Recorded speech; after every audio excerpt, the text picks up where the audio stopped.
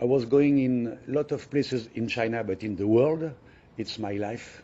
Traveling, meeting people, discovering cultures, smelling, tasting, looking. Yes. I love that.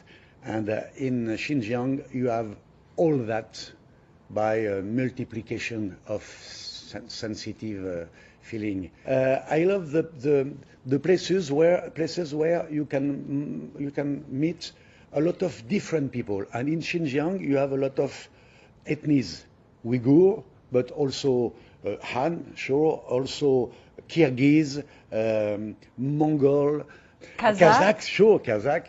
And they are living with their own culture, but they share it. In comparison, I was living 10 years in Réunion Island in the Indian Ocean, and is an for the mixed of culture, of people, of ethnies, etc. And I found that in Xinjiang again. I love that. I love when I see people living together and they are different, they live together. I love that.